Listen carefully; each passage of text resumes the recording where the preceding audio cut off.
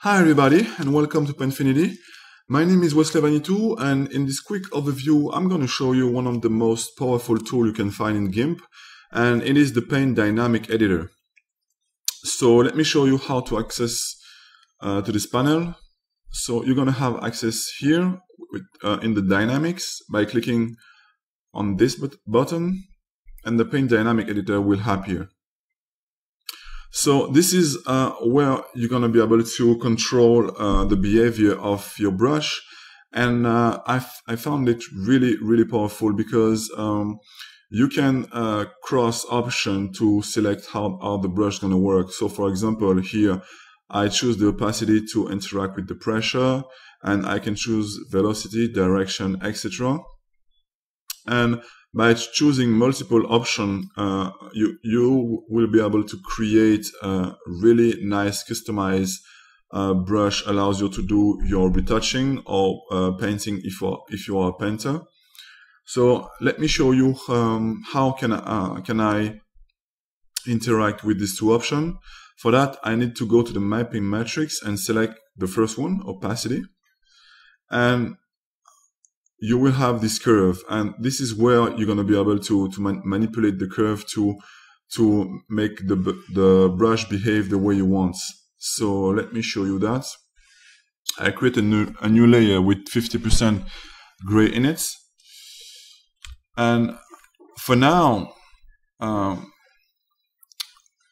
gonna work on the opacity, and for now the curve is linear. So when I'm gonna press like this, let me change, it's gonna go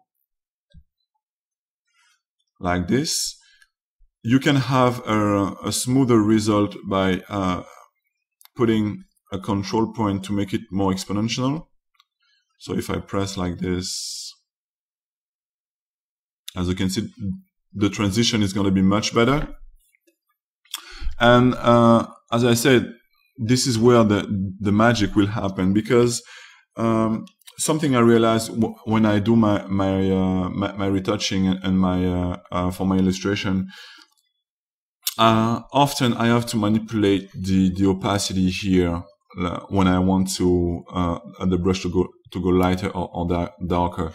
So I start studying the Paint Dynamic Editor, and you can put some control point to be able to, when you are, for example, at half the pressure, to have a really light value, and after that go on really dark one.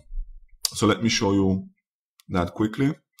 So for example, I want in half pressure to be really light.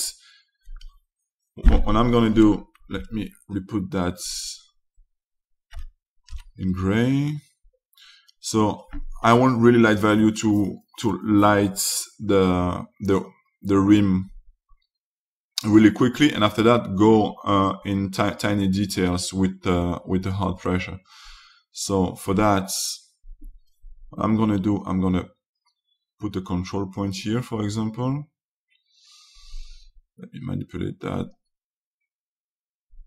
a little bit like this. Let me put another one here, for example. So when I have this in half pressure, I'm gonna go exponential with a really light value. So as you can see, you're barely gonna see it, and I can press confidently without having to go to hard value. You see, and if I press a little harder like this, you see, I'm going to be able to go in really strong value. So what it will allows me to do, it will allows me, for example, to put a brush stroke like this, and after that I can reshape the lights really lightly, you know, because by doing it with the traditional with the linear, let me show you, the linear like this, it was too strong. I have to lower the opacity to be able to have a finer control, and it's tons of back and forth. It wasn't efficient for me. So let me re-put the setting as I made it previously. So let me show you that in action. Oops. Okay. I'm gonna put the layer in soft lights. So I'm gonna do a non-destructive dodge and burn. So now I'm gonna select a bigger brush, and for example, I'm gonna light really quickly. So this method allows you to have to see really fast if your retouching is good or not. So you're gonna be able to do quick lighting like this. Let me show you. As you can see, it's really light. And for example, if I want to let me decrease the, I want a really hard highlight here. So I'm gonna, wait a second, put it really dark like this. Like this, and after that I can reshape the light really softly, you see? And I don't have to worry about pressing the stylus too hard, because I locked in low value during the half pressure. You see? And I can continue like that. For example, if I want, let me put a hard edge here, for example. I'll put a hard edge like this. And after that, I can reshape it.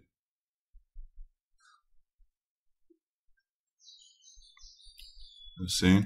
I'm going to press hard to eliminate what's too strong here, and as you can see, I can reshape it really fast and really quick. So this is the power of the pen dynamic editor. When you set up everything, and this is just one parameters, you can after that combine lots of them and go from hard to soft brush with the lower opacity at the high pressure. You really have infinite possibilities of combination, and it really allows you to only enjoying your stylus and just do your retouching without having to do so much back and forth on the option. So on the next video, on the next Gimp video, I will show you an example of this in action with the car pen. I'm gonna retouch some highlight, and you're gonna be able to see it really in action. And I will show you the parameters, all the parameters I will set up for that. So I hope you enjoyed these quick tips, and see you soon on the next video. Bye.